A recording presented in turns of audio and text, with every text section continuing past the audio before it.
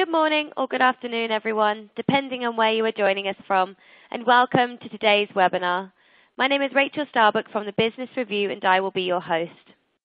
It is our pleasure to have Environment One Corporation with us today, who will be discussing preventing catastrophe, detecting and locating generator hotspots.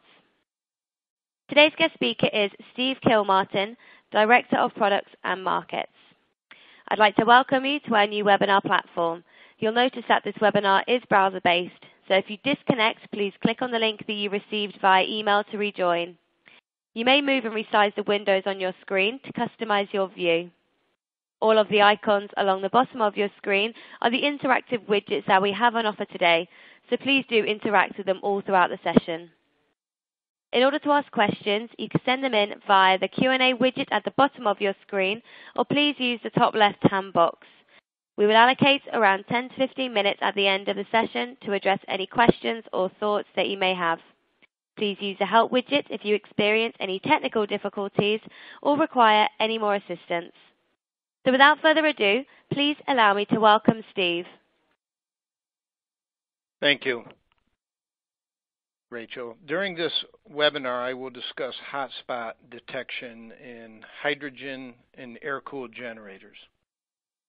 Typically, when properly operated, these large synchronous generators are very reliable.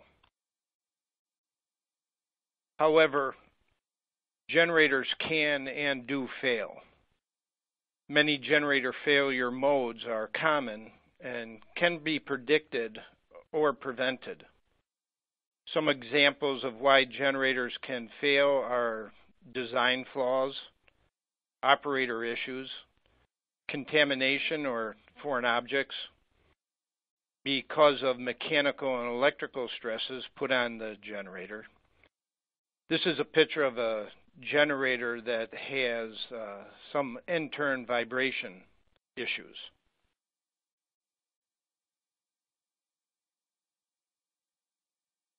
Some failures cannot be prevented, but early detection of the problem followed by prompt corrective action can mean the difference between a brief shutdown for minor repairs and a major overhaul involving weeks or months of costly downtime. This is a picture of a generator that had experienced a core failure. Early detection of this problem could have minimized the damage done to the generator. I'll turn it back to Rachel for this poll question. Okay, thank you, Steve. So, are you directly or indirectly responsible for a generator or generator fleet? And your answers are from responsible for generator fleet, or not responsible. So if you could please click on the answer that is relevant and click on submit. I will just give you a few more seconds to do so. Okay then, so if I move on to the results now. Okay, so Steve, can you comment on these results for me? Well, this is good. It looks like we have quite a few people that are responsible for the generator fleet, which is good. And the percentage-wise, we've got some generator users here. So I think that they're going to find this webinar very valuable.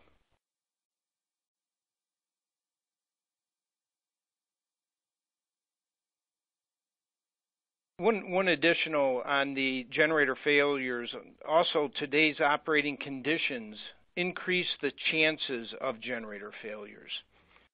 Generator fleets are getting older. Periods between outages are getting longer and longer. Generators are being cycled more today versus being base load units, which puts a lot more stress on the generator.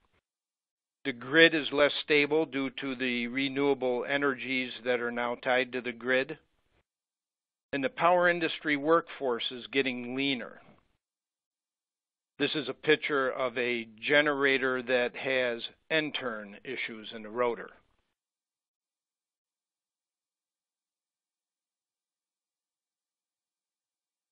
As I mentioned earlier, this webinar is about hotspot detection in large synchronous generators.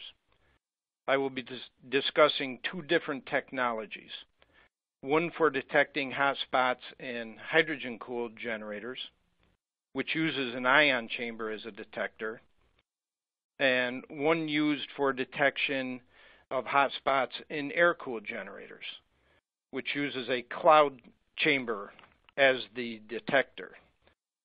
With that, I'm going to turn this back to Rachel again for another poll question. Thank you, Steve. So are you responsible for a hydrogen-cooled generator, air-cooled generator, or both? So if you could please choose on the answer that is relevant to you and click on Submit.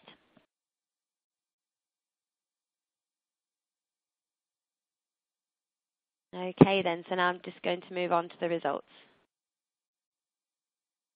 Okay, so again, Steve, can you make any comments on this for me? Well, once again, it looks pretty equal for the hydrogen-cooled and air-cooled, and there's quite a few people that got both, which is very good. So once again, I think both parties, whether you've got a hydrogen-cooled machine or whether you've got an air-cooled machine, should benefit from this webinar.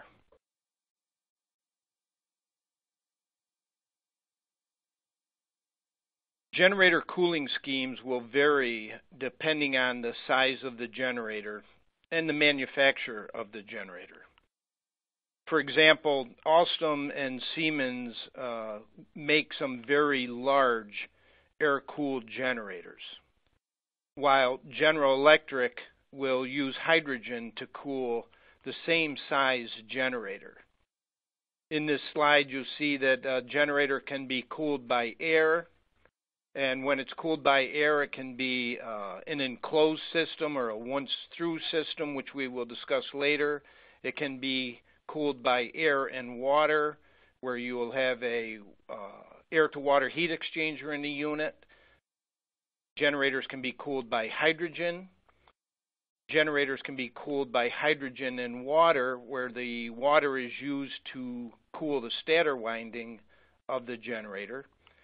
And then the components in the generator can either be directly cooled, which means the cooling gas comes in contact with the component, or indirectly cooled, where the heat transfers through another medium inside the generator. And all generators are axial and radially cooled.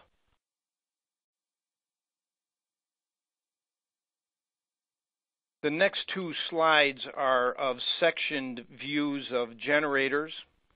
And the reason I put these up here is, first of all, to show the components in the generator, but there's some key elements that I'd like to point out. In this slide, you can see the rotor in the center of the generator. You have the retaining rings on each end of the generator. What you can't see is there's some holes in the middle of the rotor, which are used for the passage of the cooling gas.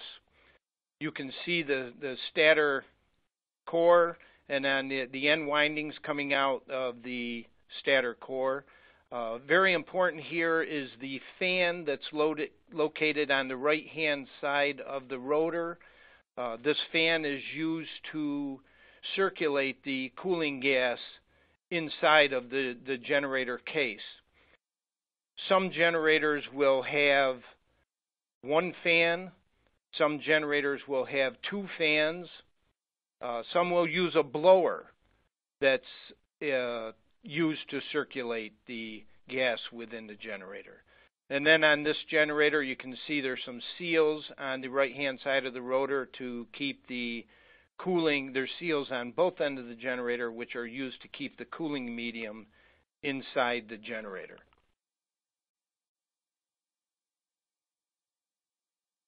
This slide is another section view of a generator. The reason that I put this slide in here is to show you where the cooling gas is affecting components in the generator. The yellow lines that you see are the cooling gas. In this case, it's a hydrogen-cooled generator. On the top of the generator, you can see there's a hydrogen to water heat exchanger to remove the heat from the hydrogen. This is the stator winding in this generator is water cooled. Those red things coming out of the ends of the generator, those are the end windings of the stator winding. You can see the little circles on each of those end windings. Those are water passages. That's how the water is fed into the stator winding. But the important thing of this is the yellow lines. And the reason I got this up here is because with hotspot detection, wherever those yellow lines are coming in contact with the components of the generator, we are detecting hotspots in those areas. So this hotspot detection is a very global sensor and detects overheating throughout the generator.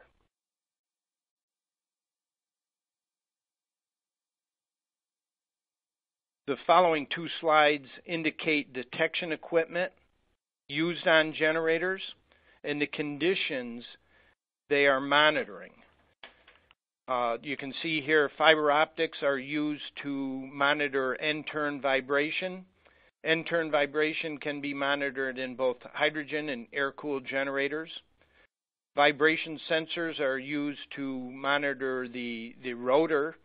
You can also use vibration sensors to monitor the core, the stator, or the frame. The end-turn vibration sensors can be used on both air-cooled and hydrogen-cooled generators. Partial discharge analyzers, which are used to monitor the integrity of the insulation of the stator winding, again, can be used on both hydrogen and air-cooled generators. Dew point analyzers, which are used to measure the moisture. Now, the moisture content in the cooling gas, these are typically just used on hydrogen-cooled generators. Thermal conductivity analyzer, or a vibrating sensor analyzer, which could be used to monitor the gas purity in the generator. Again, these are only used on hydrogen-cooled generators. Protective relays for electrical overload.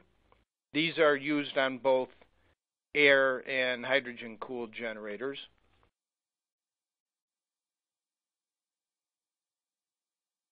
And then there's air gap search coil, sometimes referred to as a flux probe, which is used to monitor the rotor winding, look for rotor winding shorts. Radio frequency monitor, similar to a partial discharge analyzer, which is used to monitor for arcing and insulation breakdown. You have temperature sensors, RTDs, and thermocouples. Generators can have as little as 2 or 3 RTDs or thermocouples, or on bigger generators, you could have 30 or more RTDs or thermocouples. That's a very important piece of information as we go forward with this presentation, because sometimes I'm asked the question, I've got RTDs and thermocouples, why do I need a generator condition monitor? And we will be discussing that. And then there's a generator condition monitor, and that's what I'm going to be talking about for both air-cooled and hydrogen-cooled generators, and they're used to detect overheating or arcing in the generator.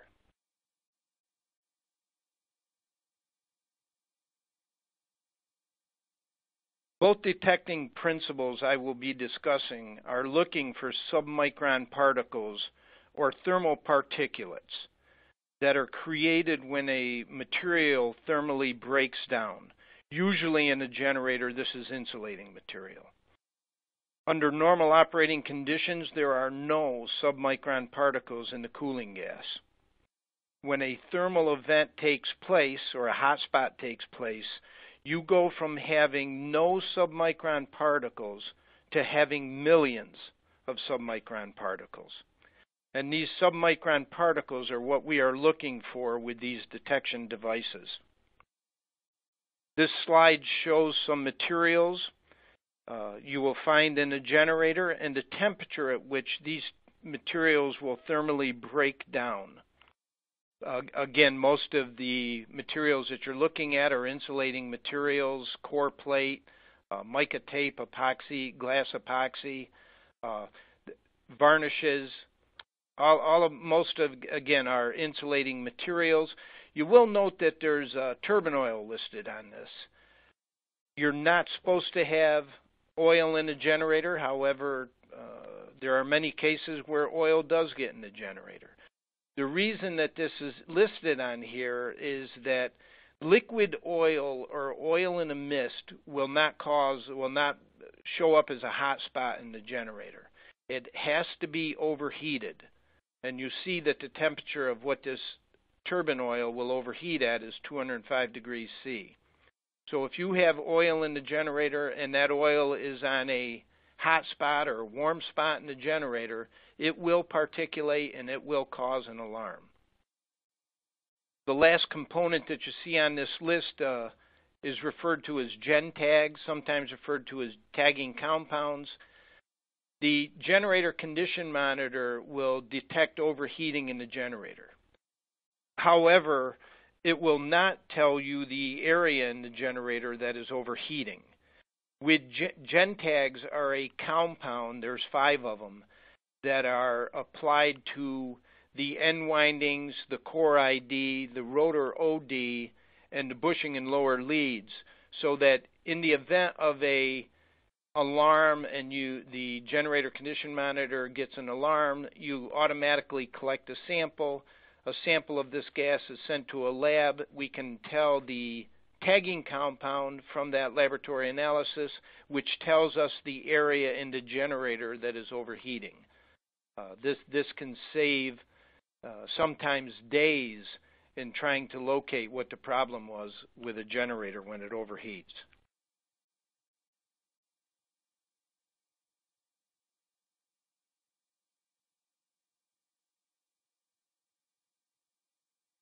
Thermal degradation or thermal breakdown inside a generator or hotspot, it's not subtle. You go from 0 to having millions of these submicron particles. So that gives you a dramatic signal change in both of these analyzers that I'm going to be discussing. Because a generator is typically sealed, in a hydrogen generator it's always sealed. In TWAC generators or air and water cooled generators, they're sealed also. It facilitates the location of the hotspot. The particles stay inside the generator, so they're easy to detect. There's only one source for these submicron particles, and that's a thermal breakdown. You can't create these particles by whipping oil off the rotor or an oil mist or water mist. Submicron particles are only created by a thermal event, at least inside a generator. And again, because the generators are typically sealed, there's minimal interference, and minimal mass will give you an early warning. We have run tests where the generator condition monitors a 4 square inch area or 25.8 centimeter square area will give you a dramatic signal change in the generator condition monitor.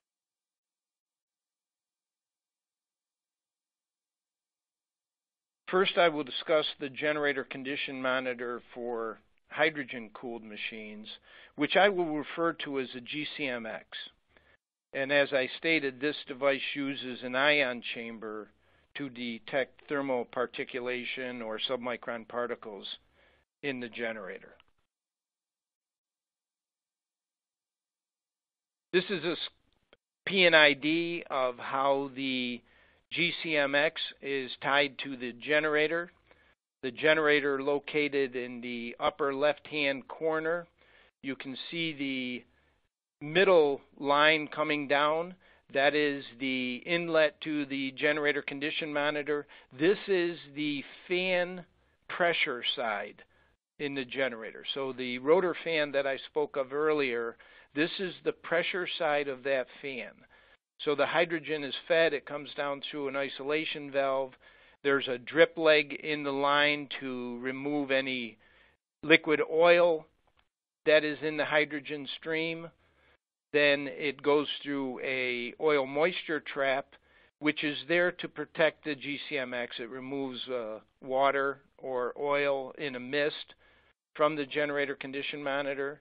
Then it enters into the generator condition monitor, and then as it comes out, it goes through again an oil moisture trap, which is optional. And then another drip leg, and it returns to the suction side of the generator. I'm asked sometimes why I recommend having a drip leg and an oil moisture trap on the outlet of the generator condition monitor, since the hydrogen is flowing back towards the generator. And what we've learned over the years, that just because the hydrogen is flowing in one direction doesn't mean oil can't flow in the other direction. So we've seen where hydrogen is flowing back to the generator, but oil is flowing back towards the GCMX. So these two drip legs and oil moisture traps are there to protect the GCMX. This is a piping diagram of the internals of a GCMX, and I'll explain this. You have the hydrogen gas coming in the flange, the lower flange on the left-hand side. The hydrogen goes to a three-way valve, solenoid valve, which diverts the hydrogen around that filter. And the filter is very important, and we'll be discussing that later.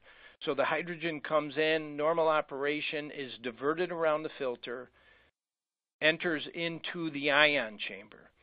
We use a differential pressure transmitter to set the flow through the ion chamber. There's a flow set valve on the outlet of the ion chamber to set the flow. And then there's the lower flange on the right-hand side is what's connected to the return of the generator. So the pressure side of the fan is connected to the left-hand side lower flange. The right-hand side is the right-hand lower flange goes to the suction. In the event that you have an alarm, the upper solenoid valve will open, allowing a path of hydrogen to go through the collector, which is downstream of the solenoid valve. This collector has a filter in it. The collector has quick disconnects on it, so it can be removed from the piping and sent to a lab for analysis. There is a flow meter on the outlet of that so that we know how much hydrogen is going through that collector. And then there's a flange that goes to vent. Everything in this on the piping, the solenoid valves, and the ion chamber are controlled by electronics, which are housed in an explosion-proof enclosure so that this system can be put in a hazardous area. All of that is in the explosion-proof enclosure, which is in the lower right-hand part of this slide.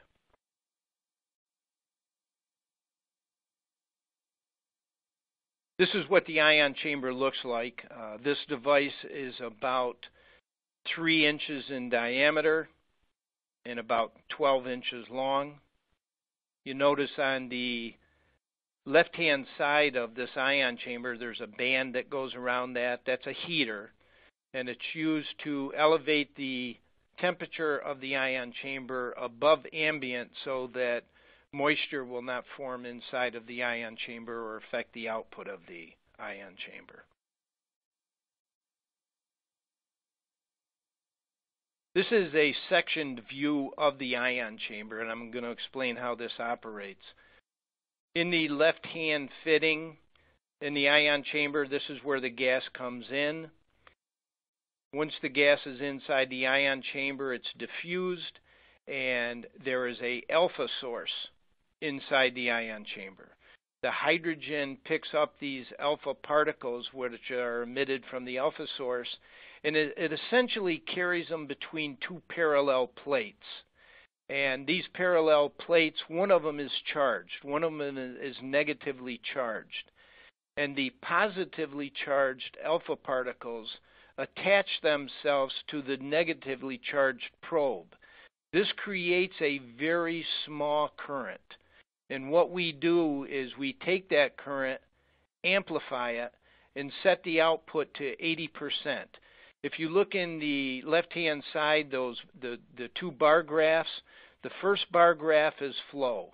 You have to have a correct hydrogen flow in order for the ion chamber to work. The second bar graph is the output of the ion chamber, which again we set at 80%. We also set a warning level at 70%. It begins to verify an alarm at 50%, and we'll discuss that in our next slide. So in order for the ion chamber to work, you have to have proper hydrogen flow, the ion chamber has to be operating properly, and the electronics have to be operating properly.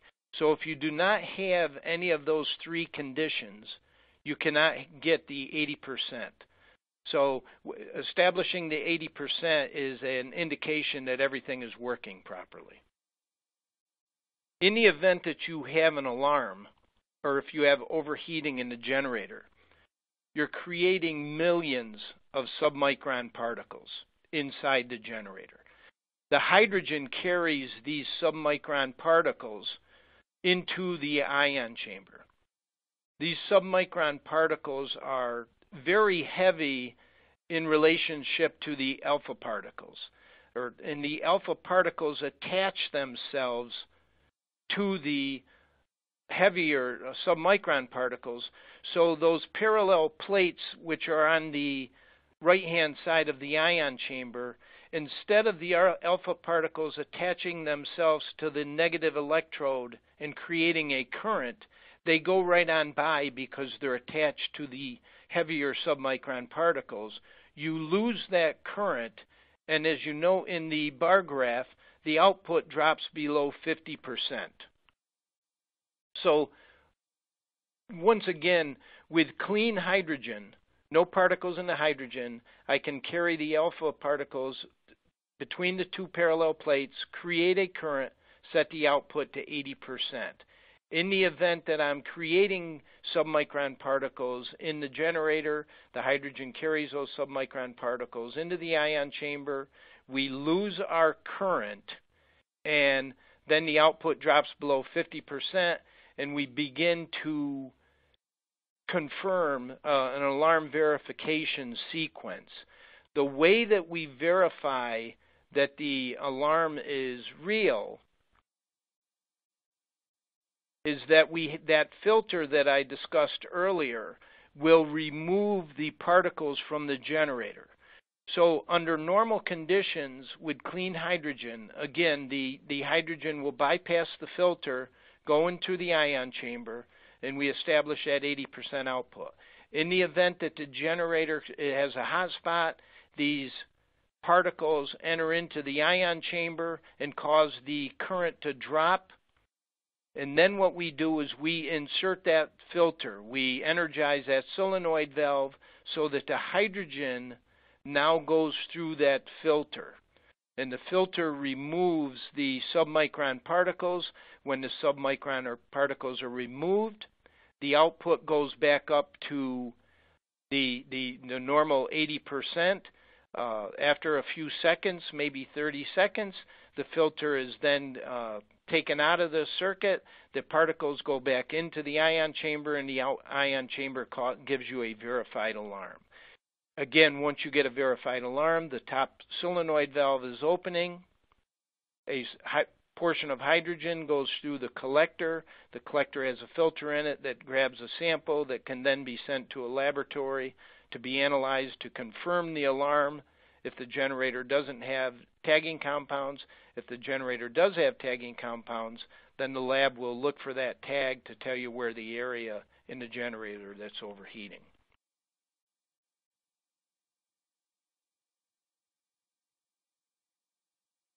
So the ion chamber, or the generator condition monitor, has a 3-point check to verify the alarm. Again, under normal conditions, it's operating at 80%. A warning comes in at 70%, and the alarm verification sequence begins at 50%. So With normal operating, I got 80%. When particles enter, because of a hotspot, it drops below 50%. This energizes the filter. The filter removes the particles. The output returns back above 50%. And then after a given period of time, the filter de-energizes, and it will drop below 50%, giving you a verified alarm. So there's a 3-point check with the generator condition monitor, or GCMX, to give you an alarm.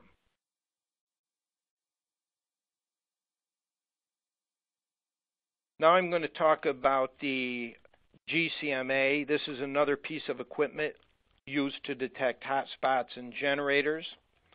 As I mentioned earlier, the GCMA uses a cloud chamber or a Wilson cloud chamber to detect thermal particulation or detect these submicron particles in the generator.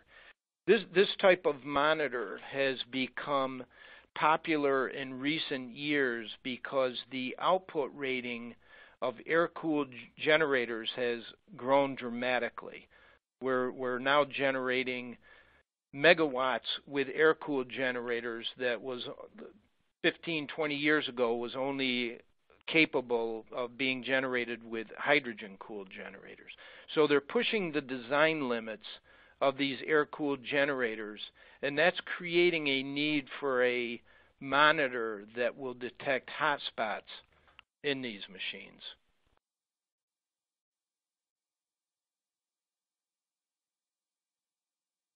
Even generators with air-cooled generators with closed cooling systems can be contaminated by outside air. They have makeup air vents on them that will allow air to come into them. For this reason, this monitor used to monitor air-cooled machines must be, first of all, it must be more sensitive, and second of all, we have to monitor the ambient air also. With hydrogen-cooled generators, because they're sealed, the ion chamber detector is well suited for detecting submicron particles in a hydrogen-cooled generator.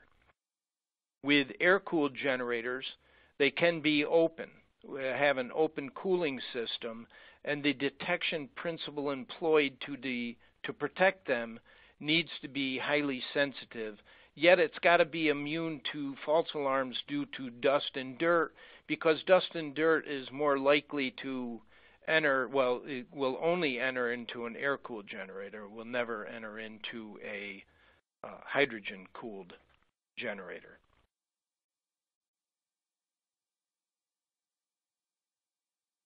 Submicron-sized particles are of great interest because during thermal events, they increase exponentially per second, as I mentioned earlier in the presentation.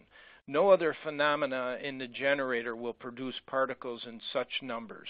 So there's no other condition other than a thermal breakdown of material that will cause these particles to be generated in these numbers. Making these minute particles visible and continuously monitoring their concentration provides an ideal means to monitor an air-cooled generator for arcing and overheating. If there is a rapid increase in submicron particles, then you've got a thermal or an arcing event taking place in that generator.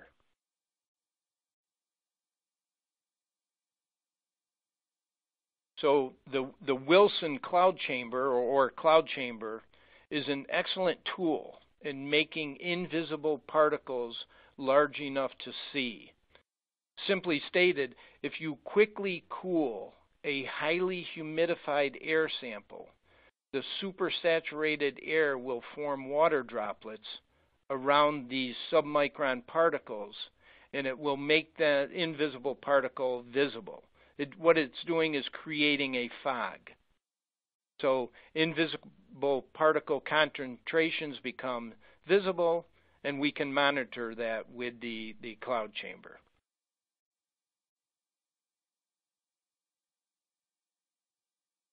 As I mentioned earlier, when operating under normal conditions, there are no submicron particles or particulation that's taking place in the cooling gas. When a thermal event takes place, millions of submicron particles are created and enter into the cooling gas. The cloud chamber is a very sensitive device that can effectively detect these submicron particles. This is a sectioned view of a cloud chamber. The air sample from the generator and ambient air enters the bottom of this device where it is super saturated. The air sample then flows into the cloud chamber at the top of the device where it is quickly cooled by a sudden increase in pressure.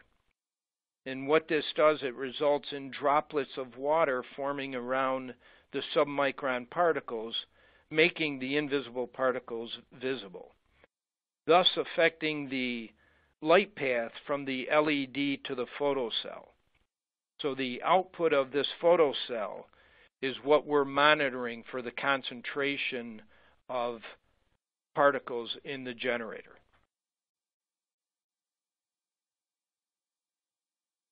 In addition to having a more sensitive detector, the GCMA monitors both ambient air and generator cooling air.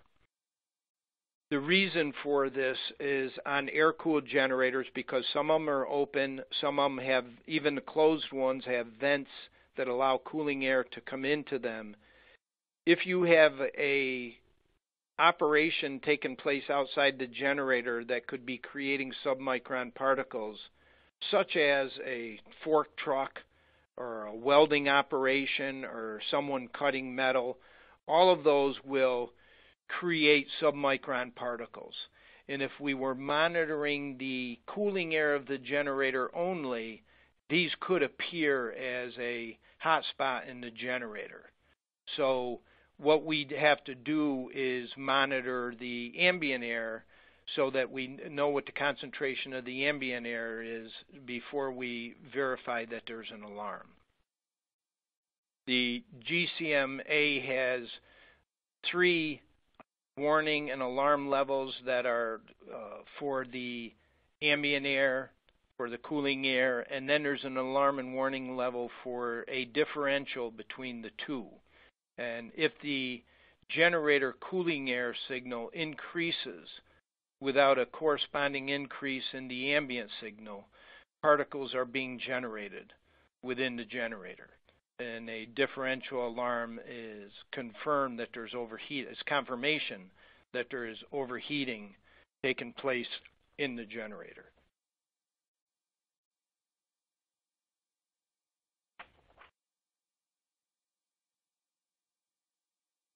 The GCMA system consists of the monitor itself, which contains all the electronics, a vacuum pump. A blower is used to create the flows through the unit, and this blower sucks a sample from the ambient air and the generator air. And then the cloud chamber, as we saw in the earlier slide, is used to look for these particles or detect these particles. The GCMA system has 2 zone manifolds, which are used to filter out larger particles and also used to set the flows through the piece of equipment. Sample piping for this device can be PVC pipe, so the installation is very easy. We usually use sample heads that are used to collect a sample of the ambient air, and then a sample probe which is inserted into the generator to collect the cooling air. And we'll see you'll see that in the next couple slides. One of the benefits with a GCMA or monitoring for overheating in an air-cooled generator is you can test the device. You can test the GCMA. Well, what we do is we take resistors that are coated with insulating paint. We put them in the belly of the generator and we overheat them. And these overheated resistors that are covered with the insulating paint breaks down, gives off millions of submicron particles, and we detect them. So the GCMA system can be challenged, whereas with a hydrogen-cooled or the ion chamber, you cannot challenge that device. Looking at this display, you've got two bar graphs. One is for the ambient air, one is for the cooling air, and then to the right of those you see three sets of, what you see is squares. These are LEDs, and they are the warning and alarm points for the generator cooling air, for the ambient air, and then the differential of the two of those, the difference between the cooling air and the ambient air.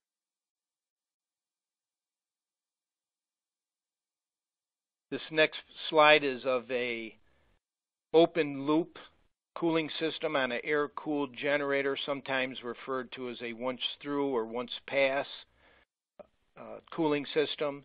And what you have is that the cooling air enters a filter housing, and then the cooling air is indicated here with these blue arrows.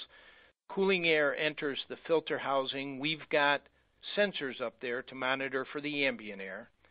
The air then circulates through the generator, cools the generator, and comes out the right-hand side where you see the red arrow. And we have sample heads there to monitor for the cooling air of the generator.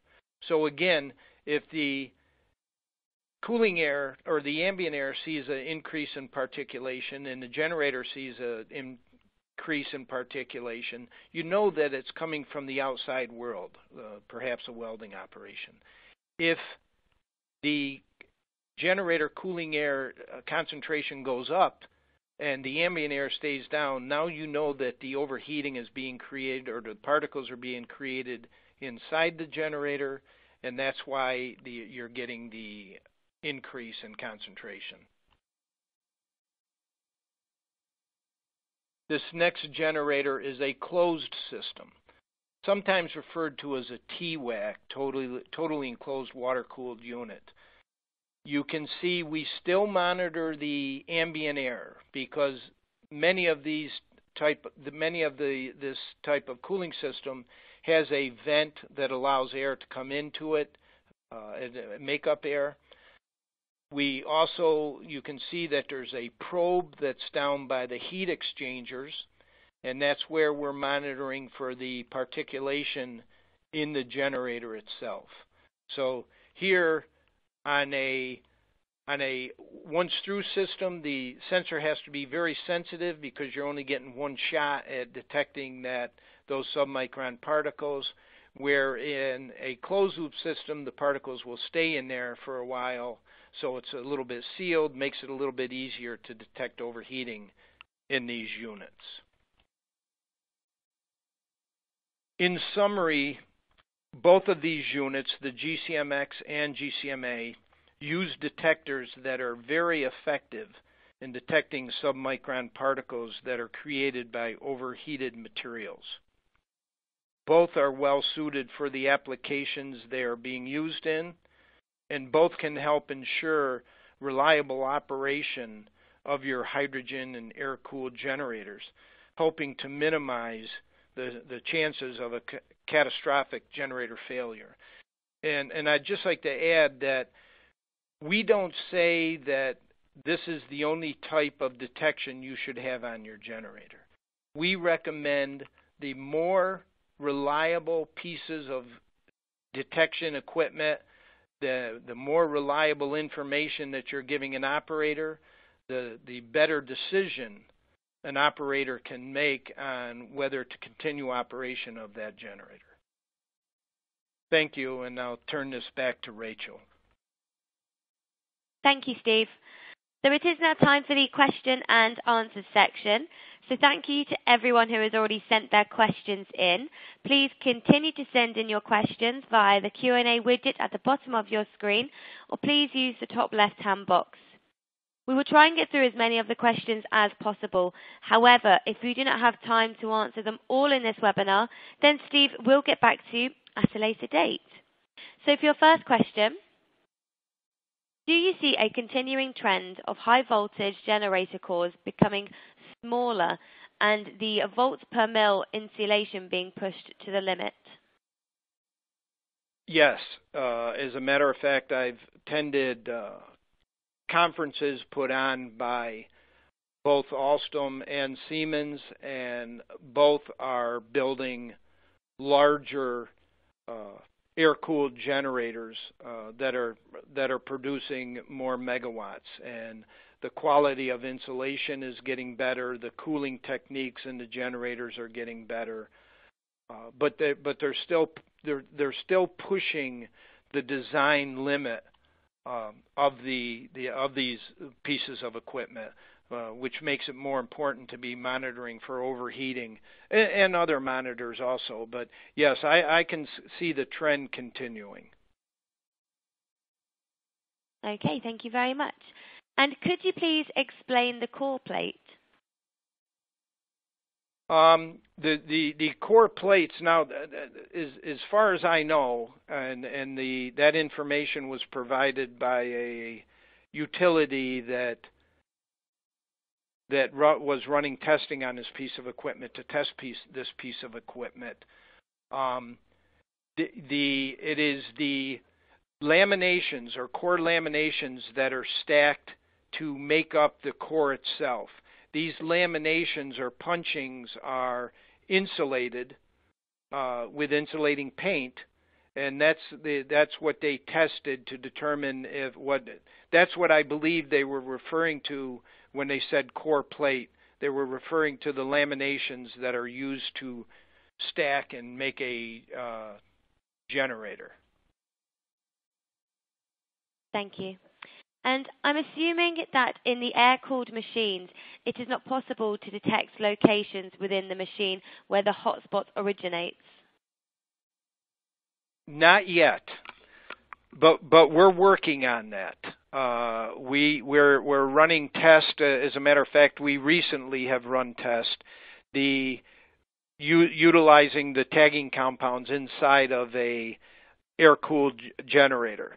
And the trick here is being able to collect a sufficient sample to be analyzed.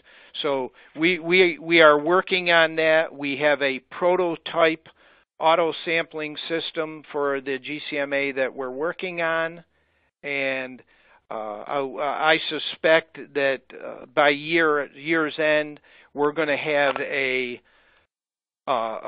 sampling system that will collect the samples in air-cooled generators so that the tagging compounds can be used in air-cooled generators. Okay, thank you. And why do we need GCMX or GCMA if our generator already has RTDs and thermocouples? Okay, that's a very good question. As I mentioned when I discussed RTDs and thermocouples, you can have as little as few as 2 or 3, and typically they'll monitor the warm gas and hot gas going through the water heat exchanger in a hydrogen-cooled machine. If you have a hot spot in your generator, that hot spot has to be very large in order to affect the air temperature or gas temperature in the machine. So unless the thermocouple or RTD is very close to the hot spot, the RTDs or thermocouples aren't going to detect it.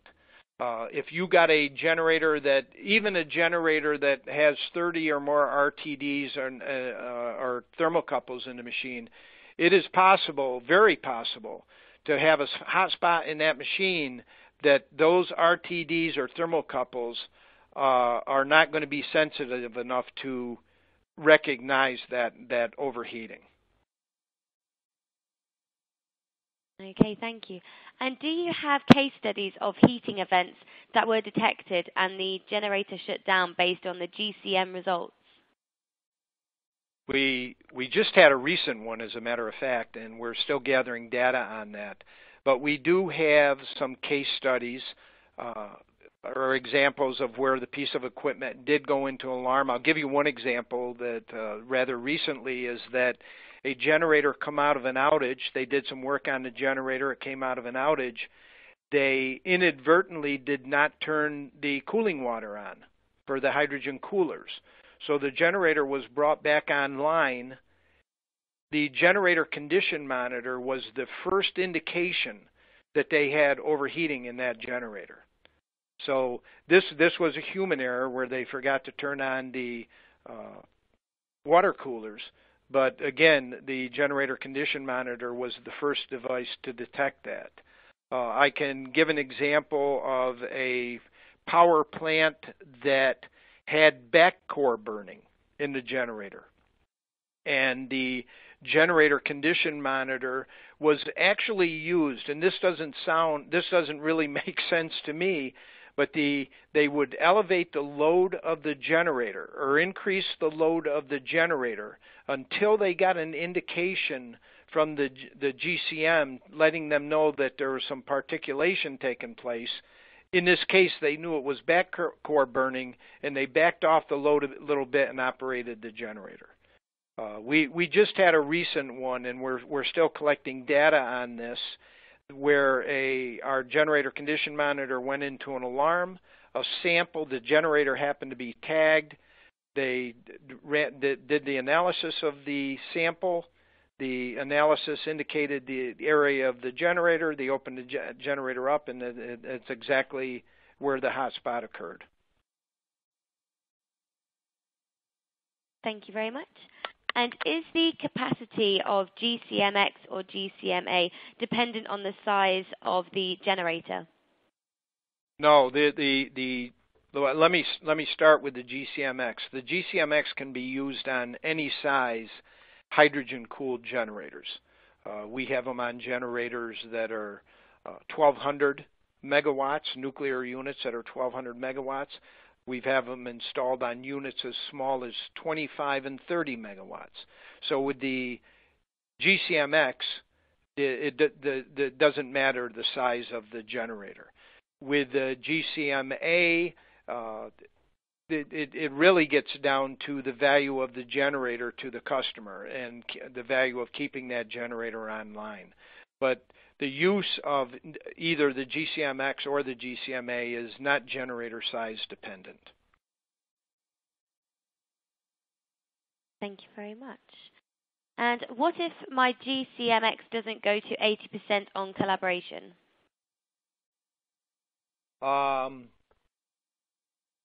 Well, the one thing I would first of all recommend is that whoever asks that question get in touch with our service department, and they'll walk you through that. There can be different things that the ion chamber can be contaminated with oil or water. The electronics in the unit might not be working. Excuse me. The confirmation filter may be contaminated. So there are different conditions that could cause this to happen. I would recommend that they get in touch with E1, the USB service group, and they can walk them through how to resolve that issue. Okay, thank you very much. And what is the approximate cost and lead time associated with having the lab analysis done after an alarm event? Well, Environment One is one of the labs that perform this service, and I'm going to throw out ballpark numbers here. For a routine analysis that we turn around in 2 to 4 weeks, the price of that is about $1,000. We also have what we refer to as an emergency analysis service, and we'll turn those around. We state in writing 24 hours. In reality, we turn them around in 8 hours from when we receive them, and they're about double the cost. They're about $2,000 to have an emergency analysis done. Thank you very much. And what kind of maintenance is required on these systems, and how frequently does that maintenance need to be carried out? Another good question.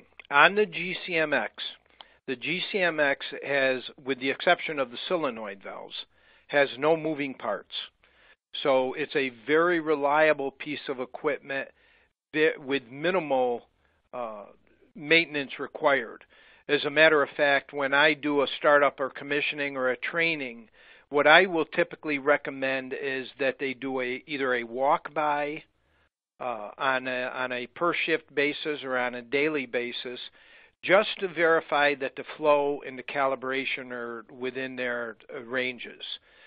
Typically, they don't have to recalibrate or readjust the flow. I recommend this just so that they're paying attention to the piece of equipment, because a GCMX is very much a fit and forget piece of equipment. It gets installed. Because you don't have generator problems every day, it gets ignored. So when there is an issue, a lot of times there will be questions: what is this thing doing, and what action should I take? So I recommend with the GCMX a daily walk by to verify that the flow in the output, the ion chamber output, is correct. The GCMA does require a little bit more maintenance. It does have moving parts in it. It is also a reliable piece of equipment. However, it uses distilled water. So water has to be added to the unit. Depending on the location, it will depend on how frequently the water has to be added to the unit. And when I say the location, the ambient location. So with a water air-cooled generator condition monitor, you have to add water typically every 3 months. Again, I recommend a per-shift walk-by of the piece of equipment just to verify that there's no trouble indication and that the outputs are reading where the outputs should be reading. Okay, thank you very much. And how much fan differential pressure is required for proper flow through the GCMX? The GCMX will require in the neighborhood of 4 to 5. In the United States, we use inches of water. 4 to 5 inches of water is required for operation. In Europe, that would be 102 to 127 millimeters of water for proper operation. You'll find with some generator manufacturers, and I won't name them, but some have a low differential pressure, and then there's others that use, for instance, a blower instead of a fan has an extremely high differential pressure. Usually, we do not run into issues regarding the differential pressure and having a sufficient differential pressure to operate the units. However, that is one of the first questions that we will ask a potential user is, what is your fan differential pressure, so that we know that it's sufficient to operate this piece of equipment. And by the way, the GCMA requires no fan differential pressure because it is sucking air with a blower out of the generator to be sampled.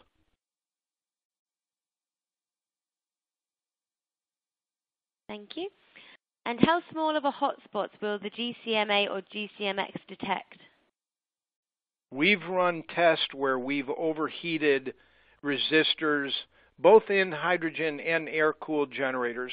You won't find many people who own hydrogen-cooled generators that will allow you to overheat resistors, but there have been several utilities that have done this. And we've taken resistors that are coated with insulating paint with an area of approximately 4 square inches or 25.8 square centimeters, and with a GCMX, it has dropped the output from 80% down to 10%. With the GCMA, which operates at a lower it starts with a low output and goes up with concentration. We've gone from background noise of approximately 5% up to 100%.